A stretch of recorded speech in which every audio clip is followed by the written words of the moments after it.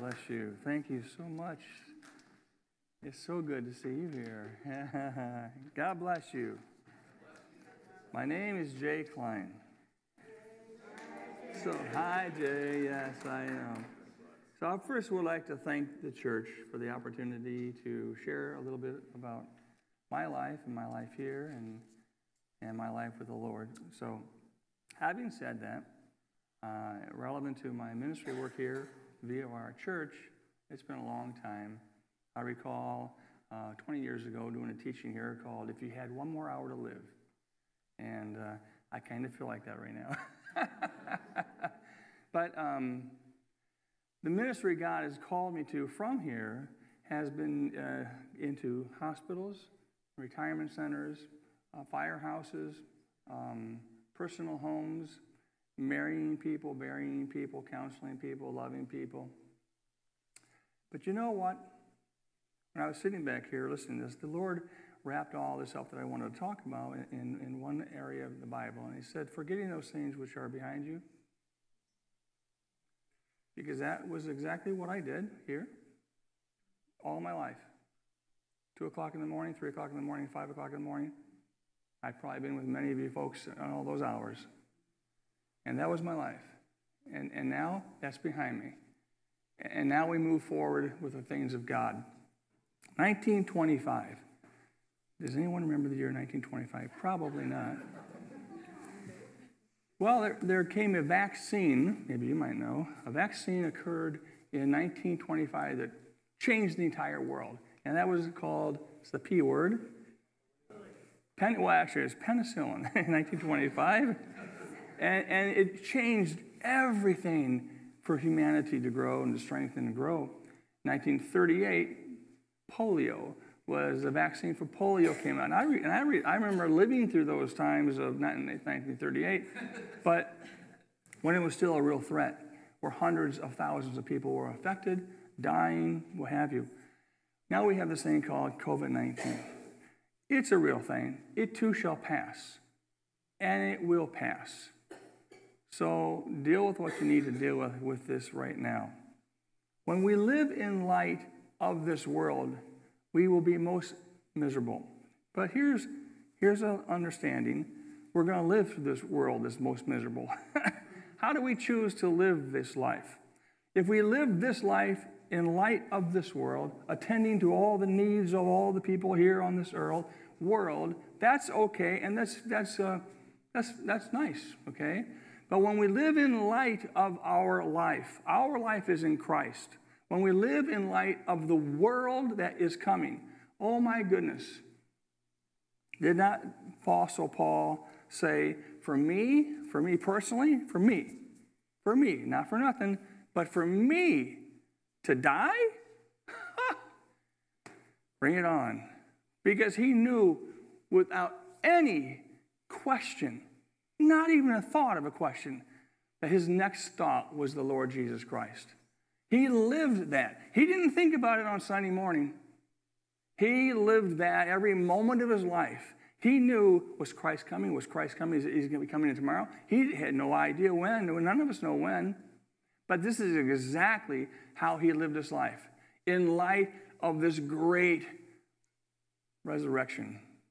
We know the body we're going to have will be likened unto the Lord's resurrected body, so we have a lot to look forward to. I mean, I can use some major improvements, so I'm excited about that.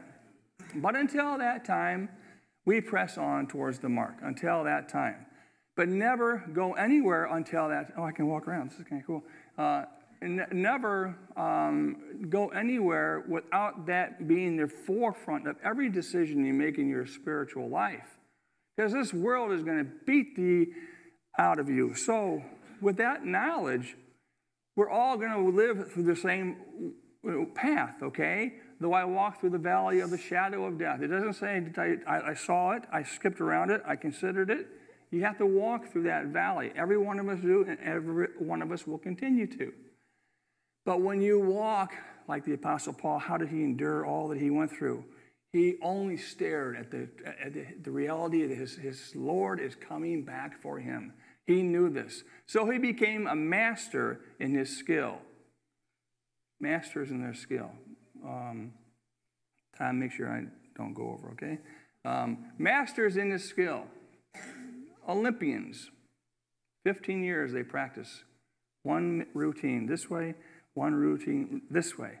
15 years of their life. 6, 7 days a week. All of their lives. They practice for a 3-minute presentation. And everyone says, oh, if I could only do that.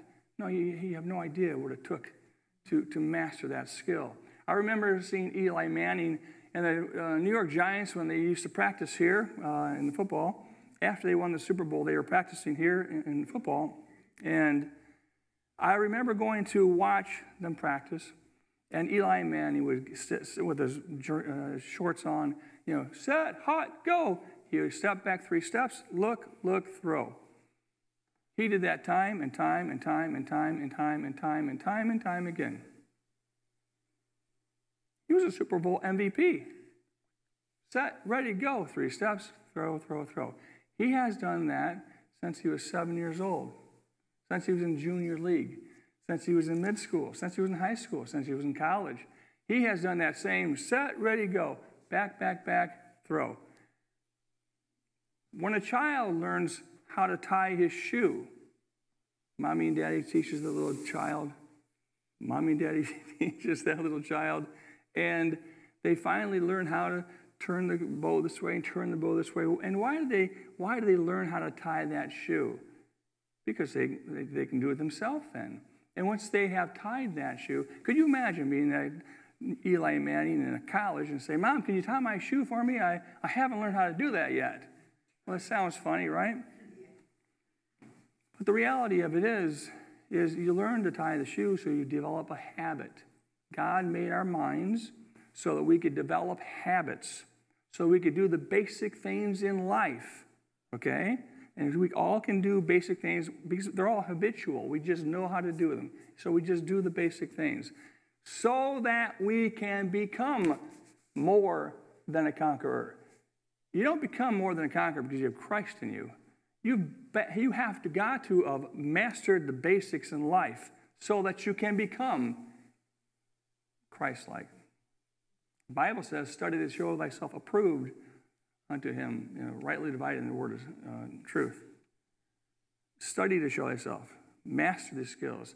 These people, the Olympians, these people, the football players, all of those who have expired paid a great price, but they all knew their foundation. They all knew that from that foundation I can do anything. When 5 men, 500 pounds are on top of Eli Manning, he doesn't have to think about 1, 2, 3, step, look, go. He knows it just like this because it's just part of his being.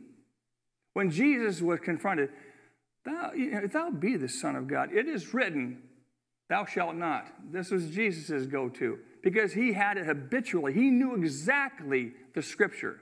He knew exactly what his playing ground was. He wasn't an Olympian. He wasn't in football. He happened to be the Savior of the world. He tells us, mimic me, be just like me. What do we need to have in our arsenal as the armament of God? We need one thing. And we need one thing. Well, we need a lot of things, but we need one thing, okay? We need Scripture. If we don't have the basic foundation, our basic foundation is knowing Scripture. Our gun is spiritual. When we shoot love. We shoot compassion. We shoot contentment. We shoot patience. That's a hard one to think. Isn't that like a complete oxymoron, right? Yeah, you shoot love. But this is what the example is in Ephesians. But the understanding is that if you become that Eli Manning, it's going to take years and years of practice. Fortunately, we have the Spirit of God residing inside of us. And because we do, he can help us and guide us and teach us in all things, and that's wonderful. But my biggest, what am I going to share in my last hour of teaching here, so to speak? It's not going to be an hour, Sean. So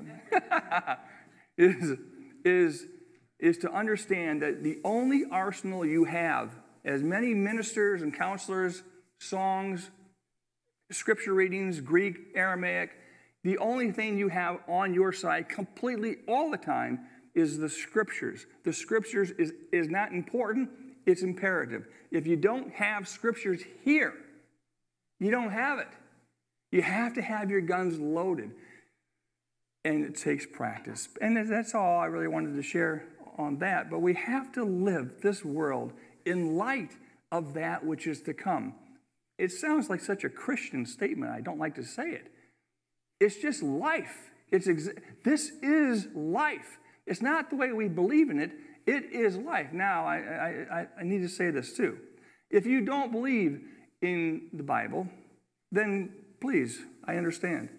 I don't agree, but I understand. If you're not a Christian, and if you don't believe in the Bible, completely understand why you think we are nuts. Why would you believe in a God you can't see? I mean, right? I mean, but when you believe in a God that you can't see, you have everything. You have everything in this world because it's not that big of a deal anymore. My wife and I live in a hotel room. I'm presently homeless. I'm 64 years old. I shouldn't be doing this. I just gave up all of my ministries from board in New York State, and it's gone. You know, forgetting those things, and I don't have a clue what I'm doing, but I do know one thing. I have great, solid counselors that I deal with. I asked Reverend Finnegan. I said, here's what I'm doing. What are your thoughts? What do you think? Am I nuts? He probably would have said, well, most of the time, but I said, I don't want to, I believe, and it's all Marianne and Bill's fault, by the way. Let's start, that's the reality. So if they're going to Florida, we're going to go to Florida. But I said, if I'm doing this because it's cool in Florida, I don't want to go. I only want to do what I'm doing now. I don't want to retire. I want to continue to live for the Lord until I take my last breath. That's all I want to do. I just want to, Lord, He's compelling us to move on in Him.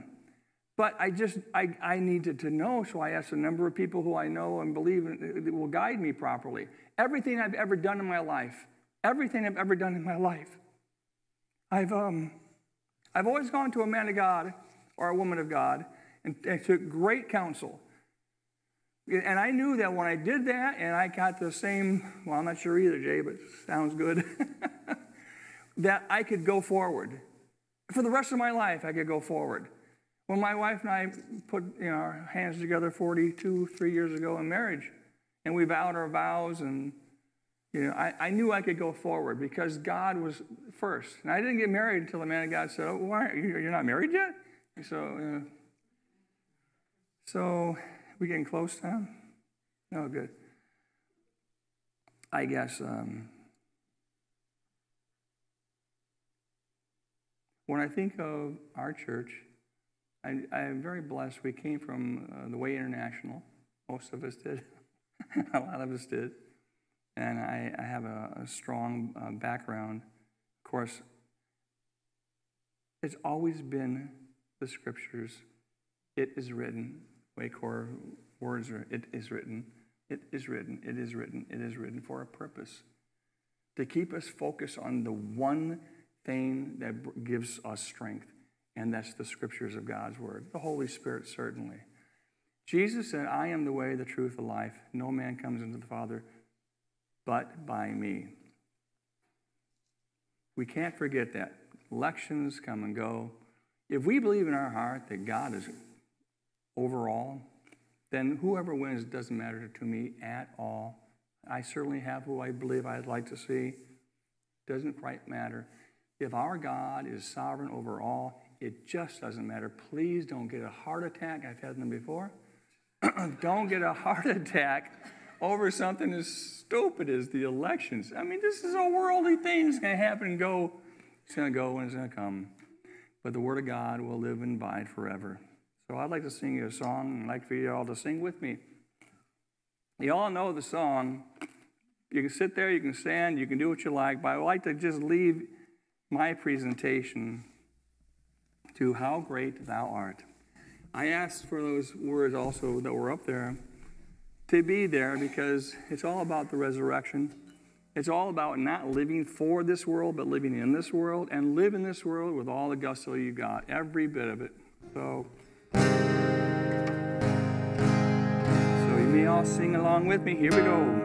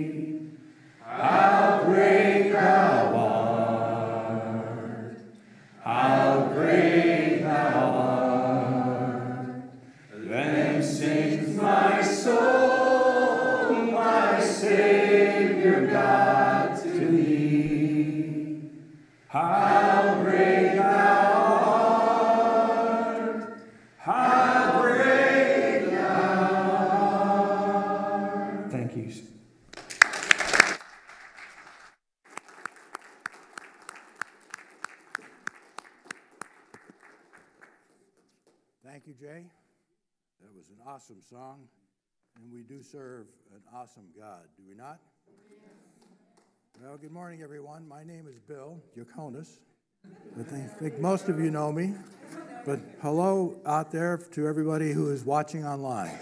God bless you. We're glad that you're here. Well, I'd like to, first of all, say thank you to Pastor Sean Finnegan for the opportunity to share God's Word with you this morning. So if you have a Bible with you, you can take it and turn to 1 John chapter 4, please. And Jay, I'm sorry we started this move to Florida. There are 3 points that I want all of us to walk away this morning with. The first one is that God loves you and that God loves me. Our Father God pursues a love relationship with each and every one of us that is real, that is personal, and that is everlasting. That's his desire. He wants a family to live with for all eternity. And he's called each and every one of us to be a part of that family because he loves us. The second point is that God Almighty will guide us as we accept his invitation and work to develop that love relationship with him and his Son. God and his Son will direct our steps and invite us to join them in their work. And the third point is, whatever work God and his Son Jesus guide us into, they will provide all that we need to accomplish the task that they want done. Where God guides, he provides. So those are the 3 points I want everybody to leave here with this morning. And you're headed to 1 John chapter 4. I'm going to read a couple of other verses of Scripture to you before we get there. So just bear with me. In the Gospel of John chapter 3, verse 16, we read, "For God so loved the world that he gave his only begotten Son." And Sean told me to start the timer, which I forgot to do. So it's started now. Verse 16, John chapter 3, "For God so loved the world that he gave his only begotten Son, that whosoever believes in him shall not perish, but have eternal life. For God did not send the Son into the world to judge the world, but that the world might be saved through him." God loves us. He loves us. He wants us to be in his family. And before we get to 1 John chapter 4, I wanted to read a little bit about out of 1 John chapter 3. Bear with me while I get there. 1 John chapter 3, verse 1. "See how great a love the Father has bestowed on us, that we would be called the children of God. And such we are. For this reason, the world does not know us, because it did not know him. Beloved, now are we the children of God, and it has not appeared as yet what we will be. We know that when he appears, we will be like him, because we will see him just as he is. And everyone who has this hope fixed on him purifies himself, just as he is pure." Now in 1 John chapter 4,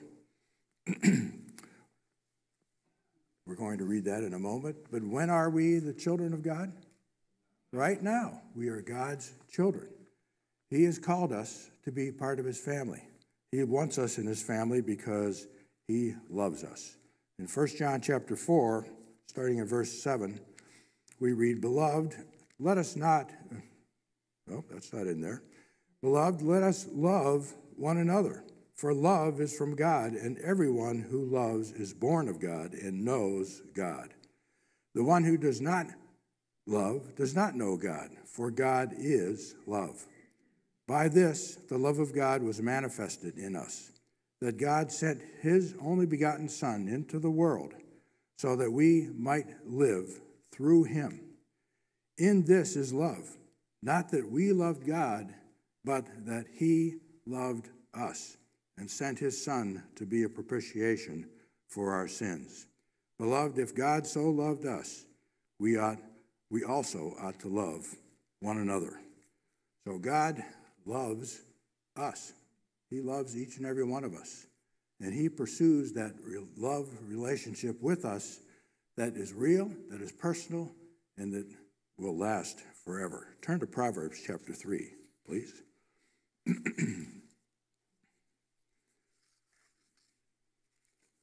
That's the first point, that God loves us. The second point is that God will guide us. When we decide to accept God's invitation into that love relationship with him and with his Son, Jesus Christ, then it's our responsibility to work to develop that relationship, to to strengthen that relationship, and to grow that relationship. We can't just sit back and do nothing and think that God's going to just continue to grow that relationship. We've got to do some things to help it to grow. And what we need to do is to daily abide in the vine, like Jesus told us in John chapter 15. We heard about abiding in the vine last weekend. There were a couple of teachers that mentioned this, that every day we need to be reading the scriptures. Every day we need to be thinking about the scriptures. Every day we need to be praying. Every day we need to be listening to what God is trying to say to us. Every day we need to be looking. We need to be looking up at our Heavenly Father and at our Savior and Lord Jesus Christ. We need, as Jay just shared, we need to be thinking about his return and living our life today as based upon that return of Christ that's coming in the future. And every day we need to speak. We need to speak this wonderful word, not only to ourselves, but also to others who are hungry to hear. So, one more thing we need to do is we need to trust. And in Proverbs chapter 3, some very familiar verses to everybody. Proverbs chapter 3, verses 5 and 6. Trust in the Lord with 45% of your heart. No, that's not what it says. Trust in the Lord with all your heart, and do not lean on your own understanding. In all your ways acknowledge him, and he will make your paths straight. When we trust Yahweh with our whole heart, he will make our paths straight. He will guide us. He will guide us and he will direct us in his right way, because we are leaning on his everlasting arms and not on our own intellect or our own abilities. We need to get to the place where we trust Yahweh with our whole heart and in every category of life, and to seek his wise counsel in every situation that we find ourselves. Look at Psalm 40. One book back, Psalm 40.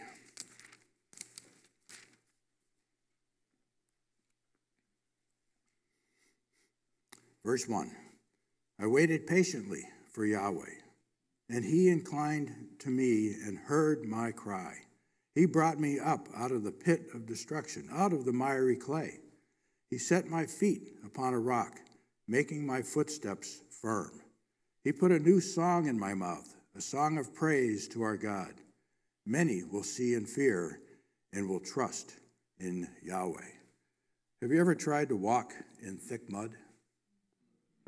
It's not easy. I did it once. I ended up losing both my shoes and my socks when that happened. So it was not easy. It's a lot easier. It's much easier to walk on a solid surface. And when we trust and obey Yahweh, he puts our feet on a solid surface. He guides and directs our steps so that we are always on that solid footing that he provides, no matter what is going on around us. As we abide in the vine, obeying God's commands, and listen, God and his Son, Jesus, will guide our steps into joining them in their work. Look at Psalm 37, please. One or two pages back. So that's point 2. God is going to guide us. God and his Son will guide us. They will direct our steps. They will make our paths straight when we trust in them and when we abide in that vine. So point 3, where God guides, he provides. He takes care of us. In Psalm 37, starting in verse 1, do not fret because of evildoers. Be not envious toward wrongdoers, for they will wither quickly like the grass and fade like the green herb. Trust in Yahweh and do good. Dwell in the land and cultivate faithfulness. Delight yourself in Yahweh, and he will give you the desires of your heart. Commit your way to Yahweh. Trust also in him, and he will do it. He will bring forth your righteousness as the light and your judgment as the noonday. Then in verse 23 and 24 we read, the steps of a man are established by Yahweh, and he delights in his way. When he falls, he will not be hurled headlong, because Yahweh is the one who holds his hand. When we trust God and obey his commandments, he will provide all our need, and he will establish our steps. Even if we stumble or fall, God is there holding us up by the hand and helps us to get up and continue to walk with him. Now, many of us in here have children, and when our children were learning how to walk, us parents were usually right there with them, holding them by the hands, helping them to take those baby steps and stuff. And of course, the first time they fell, we said, wow, forget you. You can't even walk. What's wrong with you? What's the problem here? No, we didn't do that. We got over to them, we picked them up, and we helped them to walk again. That's the way God works with each of us. When we have a heart for God, even though we stumble and fall, he is right there when we turn back to him to help us to get up and continue walking on the path that he's designed for us. Now, Yahweh, he just doesn't abandon us. He does not leave us alone. When we slip up, he is always there to help us when we turn back to him. Look at Philippians chapter 4, please.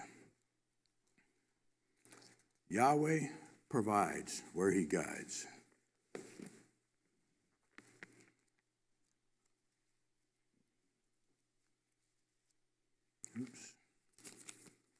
Philippians chapter 4. I'm almost there.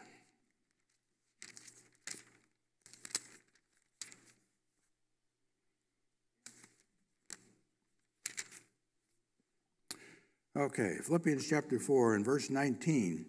And my God will supply how many of our needs?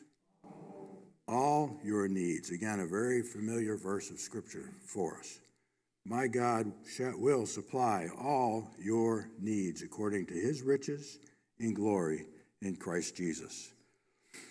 So, Yahweh guides, and Yahweh provides where he guides. He can and he does provide for all of our physical, all of our mental, all of our emotional, all of our financial, and all of our spiritual needs. And he can provide far more abundantly than we could ever ask or think, according to Ephesians chapter 3, verse 20. Yahweh equips us for every good work as we trust in him with our heart, our whole heart, and endeavor to live for him. He's enabled us with his gift of Holy Spirit to be in contact with him, to be listening to what he has to say to us, so that we can hear the direction that he's giving, and then we can remember that direction and we can obey. So when he tells us to do something, when God guides us, he is going to provide the necessary energy, the necessary ideas, the actions that we need to take, the words we need to speak, and whatever else is needed to get the job done that Yahweh is directing us to do. Yahweh is our sufficiency, and where he guides, he provides. Now, if you're like me, and sometimes you get stuck not knowing what it is that God wants you to do, well, what should I do? Worry about it? Ruminate about it? No, I should ask God what's happening. And in Matthew chapter 7, look over there quickly.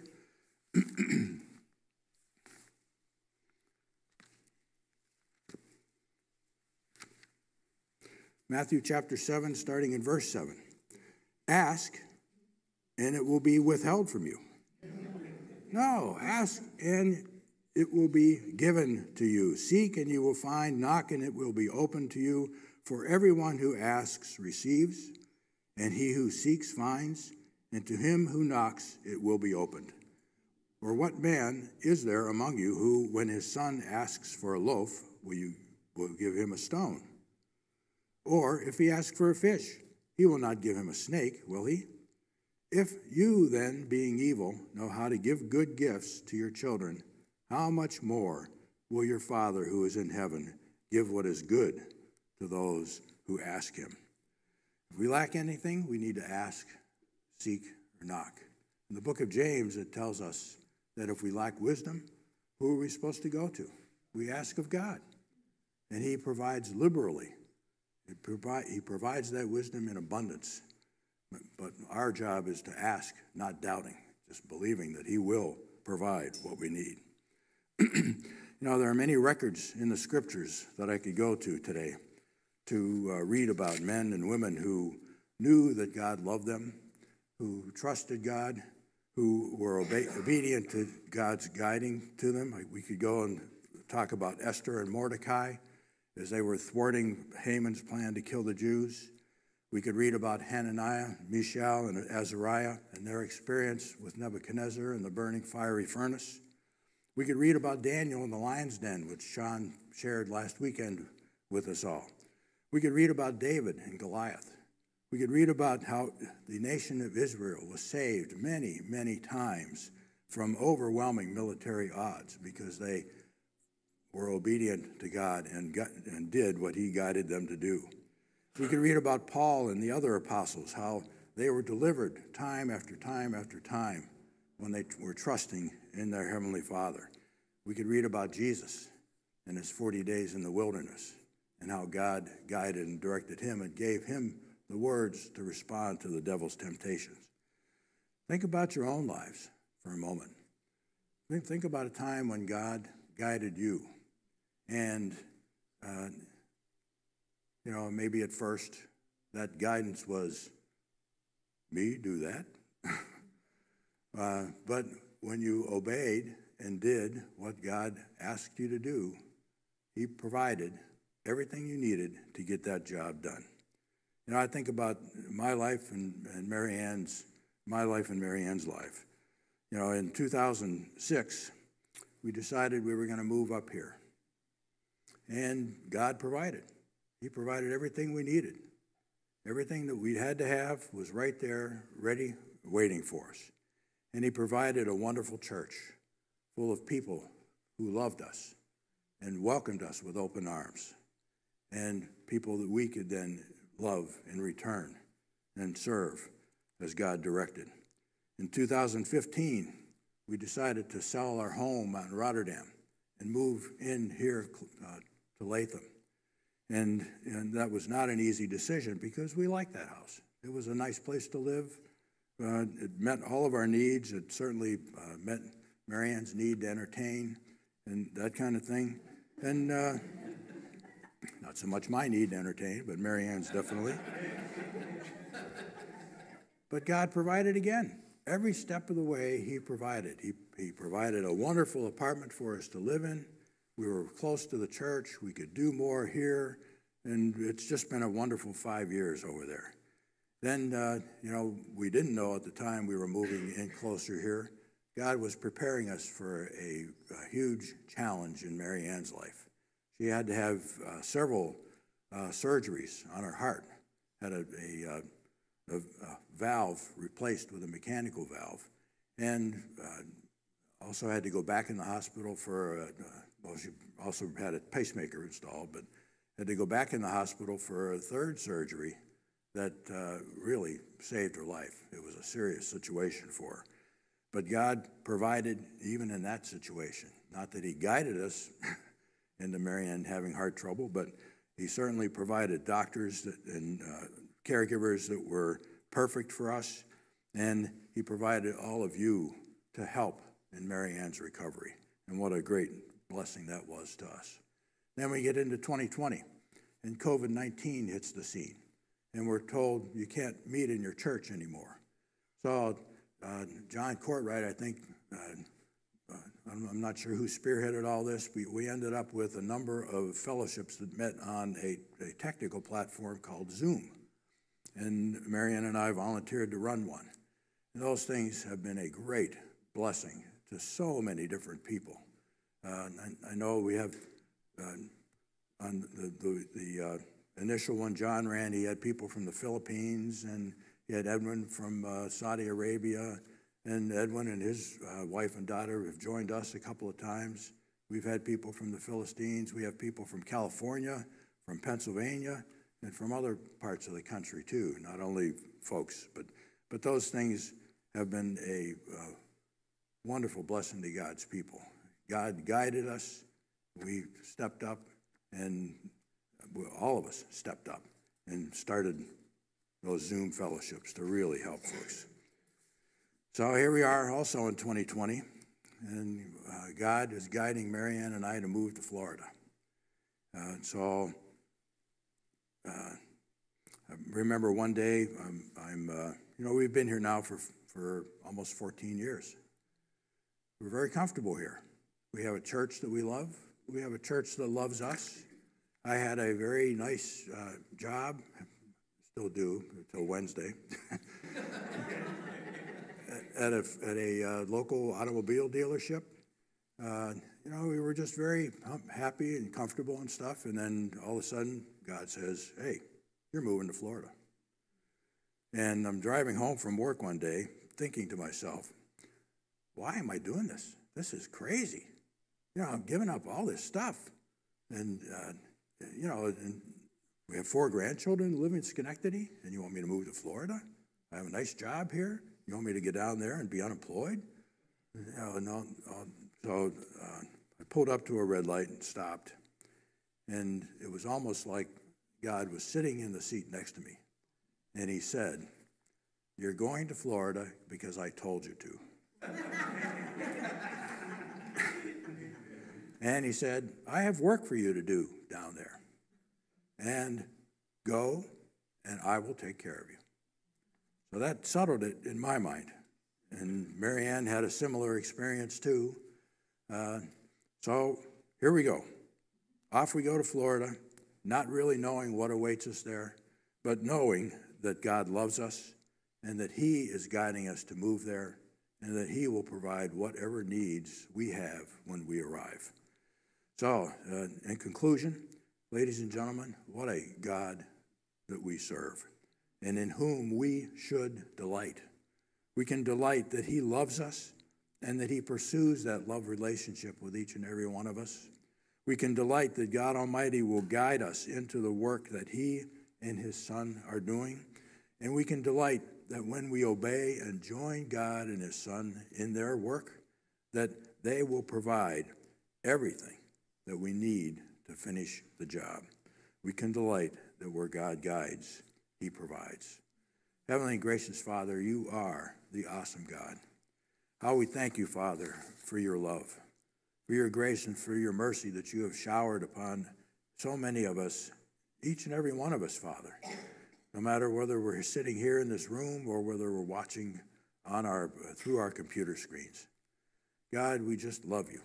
We thank you. We praise you, Father, for all that you do for your people. And I ask your help, Father. I ask your help to love you back with our whole heart, soul, mind, and strength. I ask your help to trust you, Father, trust you implicitly in every area of our lives. Because we're just weak, frail human beings, Father. We need your help to do those things. So I pray for that, Father, in the powerful and precious name of your Son, our living Lord and Savior, Jesus Christ. Amen.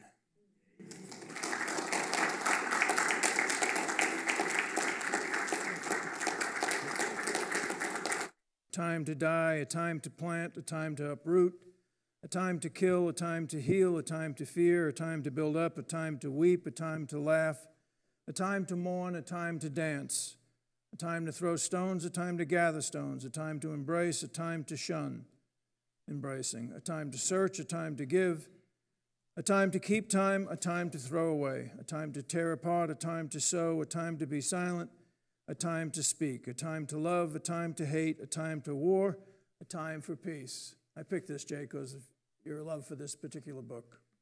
There's a time to stay and there's a time to move. And this is that time for our beloved to move.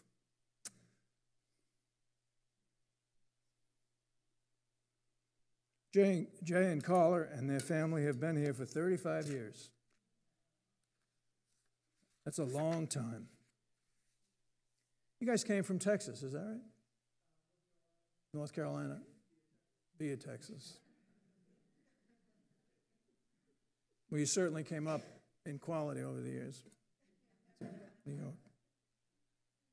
And as such, they have been part of the original patriarchs to our church. And I'm so thankful for that. We've been through a lot of wars together, wars of maturing in our understanding of the Scriptures. We came from one place and we've gone to a whole lot of other places in understanding of the Scriptures. And Jay and Caller and their family was through all of that. It sounds so easy to say, but it wasn't so easy to go through. And a lot of other things, because a lot of people rejected the insights that we gained, and a lot of people rejected us, and we had a lot of turbulent times. But Jay has stood faithful and loyal through all of that to his God and to his Lord. Jay and John and Tom and Chuck and Jim were all ordained together at the same time and have all maintained their faithfulness and service to our church to this very day. Jay has run a home fellowship in his home for decades. And he also helped build this church. As a matter of fact, the name of our church is Living Hope, and that was Jay Kline's idea. That's where the name came from. I wanted to call it something else. No. He was also a part of the original praise team and the coordinator of it here at the church. And he's been doing the sound booth in the back for some time now, too. I think of what it says in Romans chapter 12. It talks about the different ministries and different services in the church, and there's one that says the service of mercy with cheerfulness. And that is a service of compassion. Jay has been there for so many of us when we've been in the hospital, when we've been sick. He's been there to minister to us. And when we've lost loved ones, he's the one that's been by our side to encourage us to go on. Indeed, a ministry of mercy. And then in addition to that, as he said earlier, he's the chaplain at the fire department, the chaplain at these number of these hospitals.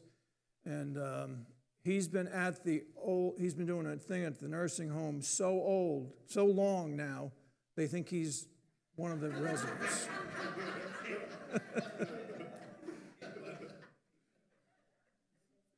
Of course, Bill and Mary Ann and what they've contributed to the church.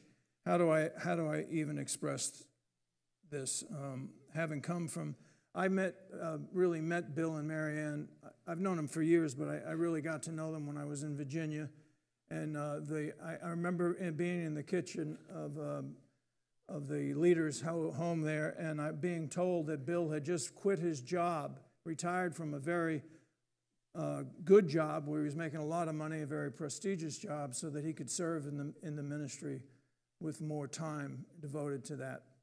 And then I also learned about Mary Ann during that time, and I remember our first times together was at the Theophostic prayer seminar that we went to, and that's when I began to learn a little bit about Mary Ann and her great commitment to God and to service. Both of them, Bill having that attitude of service and willing to do whatever is necessary, and Mary Ann having endured years and years of education so that she could be qualified to serve as a counselor.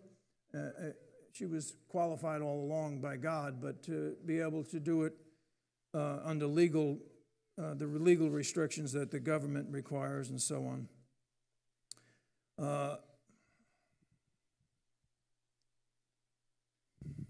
Bill is our church accountant and has been since he's been here, and you're going to continue to be from afar, correct? And he's also been the coordinator of our prayer team. The prayer requests that come in, he's the one that gets them and sends them back out. He's the one that has set up this room for Sunday fellowships for years and years, and every other fellowship that we seem to have. Bill is always the one that's involved in setting up the room. And of course, Marianne and her counseling and her ministry of counseling, I look around the room and so many of us have been touched by her. She has helped so many of us get through very difficult times in her healing, and has been so vital in our getting freedom so that we could be less burdened, so that we could worship our God more effectively. She has been a teacher. She's run classes and seminars, and in addition to that, in between her counseling, I'd find her in the closets cleaning the church and rearranging stuff. And then for our elders fellowships and our other, oh, I'm going to miss that salmon. I mean, she's an incredible cook. There's just nothing the two of them wouldn't do to serve. They love to serve. You know, some people have to be motivated to get involved and to be involved in the church. These three, I've had to do the opposite to calm them down so other people could do some stuff, you know. So thankful for their lives. I think of what it says in Matthew chapter 6, and I just read that to you quickly. Matthew 6, the Lord's teaching, right at the center of his teaching, he says, "Beware of practicing your righteousness before men to be noticed by them. Otherwise you have no reward of your Father who is in heaven. So when you give to the poor, do not sound a trumpet before you, as the hypocrites do in the synagogues and in the streets, and so that they may be honored by men. Truly I say to you, they have their reward in full. But when you give to the poor, do not let your left hand know what your right hand is doing, so that your giving will be in secret, and your Father who sees what is done in secret will reward you openly." Mimi, would you come up? The great Mimi and I the other day were looking in the Christian bookstore for something that we could give to Jay and something that we could give to Bill and Marianne that would be representative of the gratitude and love that we have for them as a church. And it was just absolutely impossible to find something that would be that would be anything similar to how we feel about them. So we were able to get a few things as a memento so that you can, when you put it on your wall, of course you're both moving, so I know we didn't want to give you a couch or a refrigerator. So we got little mementos so that you would, when you look at them, you can remember how much we all love you and how important you are to us, and you will be in our prayers and in our love. And also we have cards in there with a little financial gift to pay for gas on your way down to Florida. Would you all come on up so that we can give this to you, please?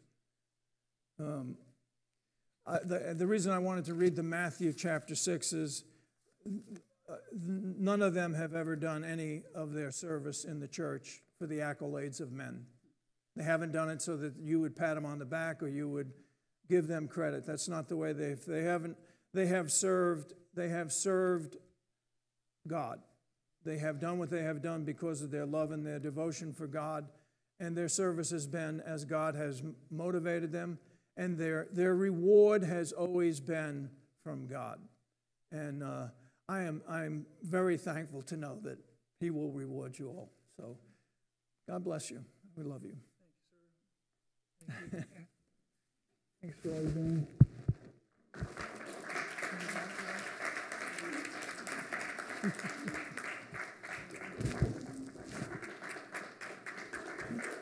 You want to say something? No? You want to say something? You don't have to. I mean, you. No. Go ahead. Thank you.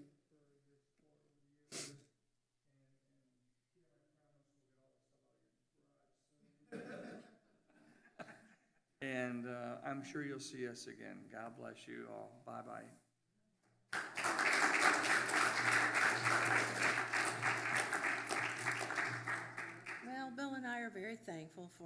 all the love and the grace that you've extended to us and allowing us to serve you.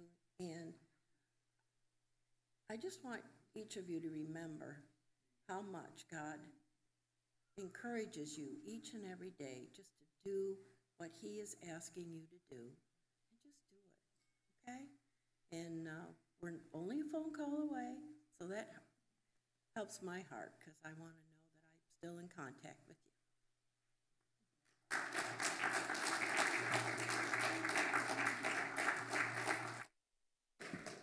Okay, thank you.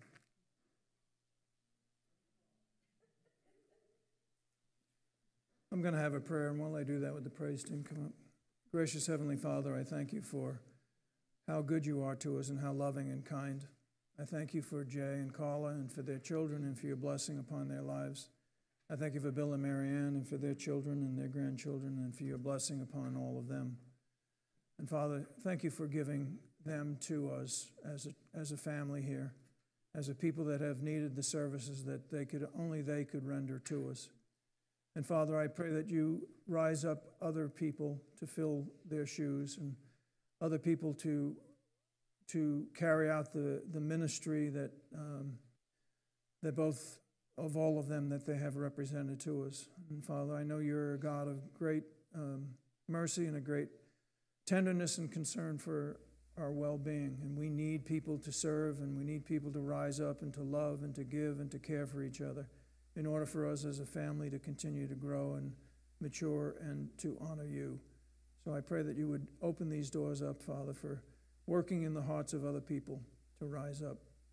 And I thank you for these, again, for our brothers and sisters and for your blessing upon them in the name of Jesus Christ. Amen.